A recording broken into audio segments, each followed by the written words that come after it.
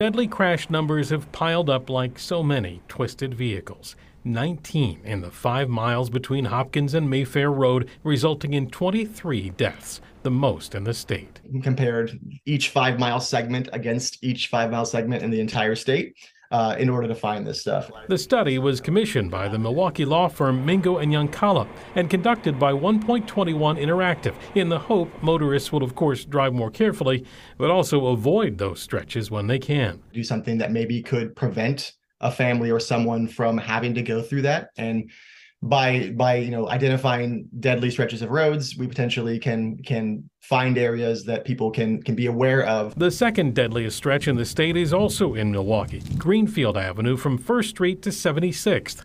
17 fatal crashes with 18 people killed. I think that it says that we've got some work to do. Milwaukee Mayor Cavalier Johnson has made targeting reckless driving a top priority. Just this week, he learned the city's getting $4.4 million in federal funds for safety improvements, including on the top 2 deadliest stretches. Throughout the city of Milwaukee, to invest in those neighborhoods to make them safer for all users of the roadway.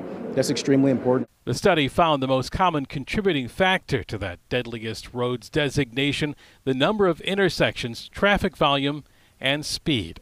Buckled in along the deadliest stretch of road in Wisconsin on Capitol Drive in Milwaukee, Nick Bohr at WISN 12 News. The other deadly stretches in the top 9 in Wisconsin include I-94 between the Marquette and Zoo interchanges, Green Bay Avenue between Pierce and Capitol, and Appleton Avenue between Center and Bobolink.